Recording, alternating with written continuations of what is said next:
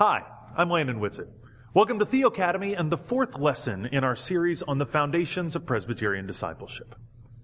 Being Presbyterian is not simply a matter of understanding the world in a particular way. Now, while our previous lessons on God's grace, renouncing sin and evil, and accepting Jesus as our Lord and Savior are vitally important, knowing all that information doesn't do us any good if we don't also recognize that we are called to live a certain kind of life. The third question that Presbyterians answer when we join a congregation is this: will you be a faithful member of this congregation? Share in its worship and ministry, through your prayers and gifts, your study and service, and so fulfill your calling to be a disciple of Jesus Christ. In our final lesson in this series, we will explore an understanding of fellowship and mission, but we'd like to begin here with why Presbyterians hold study and worship as such high values. Along with the rest of the Christian family, Presbyterians are known as a people of the book, meaning we believe that what we need to know about faith comes to us first in the scriptures of the Old and New Testament. But the Bible is a funny book, isn't it? Many people sit down to read it and come away very frustrated because we can't seem to understand how this very ancient book should apply to our very modern lives. Oftentimes, the Bible makes big and bold claims, and we're left wondering if Scripture really means what it says. And so, because the Scriptures can seem so hard to approach and so difficult to understand, a lot of us just simply walk away, and we choose not to think too hard about it. I feel like my job sometimes is to make the disconnect closer, to give them space to be curious about, permission to be curious about, to the point where I'll say, this is what I don't get about the scripture. I don't get it. Why did this happen? Do you guys ever wonder about that? And it almost gives them permission to go, yeah, actually, now that I think about it, that doesn't make sense whatsoever. Okay, great. Let's dive into that. Let's figure that part out. Let's explore that. I think that's really where study comes in. You know, I think the old school was, here you have someone who will claim to be the professional and the one who studied the most about it, and I'm going to impart my wisdom onto you, and some insights on how it should apply to your life. And I think it's less so nowadays. I think change is happening so fast, at such a rapid pace, that it really, and we all are so much more diverse than we ever have been, that to come around a table and to share from people's different perspectives of life, and that maybe the most I can give is throw in a Greek word every now and then, to maybe impart, maybe this is probably the context of what they meant by that, but let them be curious about each other's lives and how the word intersects that. That right there is Bible study. I mean, that's right there. That's life study right there. And that's where I think we need to nurture curiosity more, that there is a deep intersection between the Word and our own lives. Once we discover that deep connection, we have to figure out how to make it real in our lives. Now, educators have known for a long time that just learning information is not enough. We have to use that information or it all goes to waste. And if we're going to use it effectively, then we need a place to practice.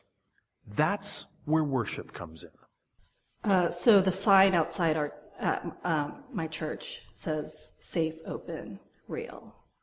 And I would say we've spent a lot of years trying to create a safe, open, real place in our sanctuary where when people come to worship, it really should feel comfortable and safe enough for them to practice what we hear from the Word of God. And if you can practice that here, if we can learn to love and forgive and be compassionate and gracious to each other here, then we should be ever more equipped to do it out there. We practice here so that we can do it there. This is such a powerful truth.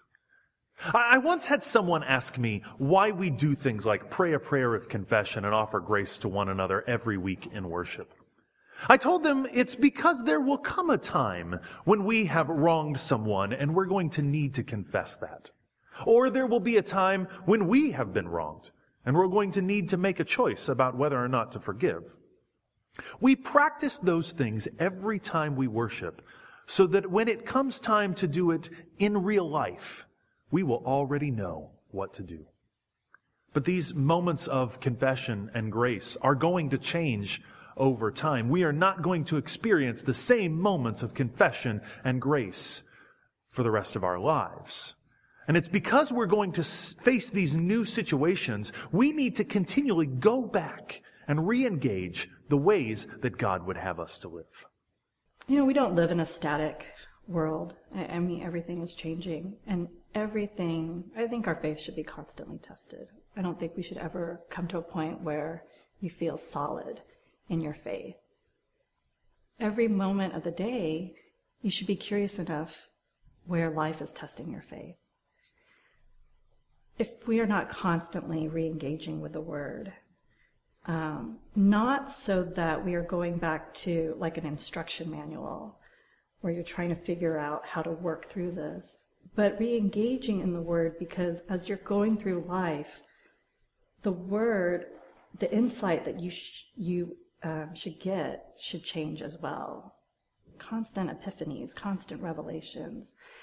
And living in the Silicon Valley, we are surrounded by new technologies constantly. And of course, being a Mac user, constantly having to update my systems and my apps all the time. And I just find it really fascinating that we don't blink an eye about our understanding that there are people constantly improving and working out the bugs in apps and systems that we are using. And we do not gripe about having to constantly hit update all on our iPhone or our iPads. But we don't go through updating our own faith system. When life is changing all around us, we are constantly working on a belief system from maybe even when we were a child. And what we're finding is that it doesn't work for us anymore. And because then it doesn't work for us anymore, we are that much more quicker to abandon it or leave it. When really maybe what we just need to do is re-engage and update our faith system. And through that, I believe then we will be better able to then facilitate the ways that we encounter people and life situations in the world. I have a friend who husband just suddenly was in a tragic accident and has suddenly passed away. And during that period of time of him being in the hospital, she has exemplified what I think a lot of people have been saying, which is a strong faith. And not a strong faith in the sense that she is a rock, and that no matter what goes at her, it's just can't break that rock of faith. I don't think that's what people meant by her having a strong sense of faith. Throughout her time watching and going through her husband being in the hospital, and in many ways deteriorating, she has exemplified through Facebook and updating her status how we've been watching her updating her faith system in a way that has invited people around her to update their faith systems.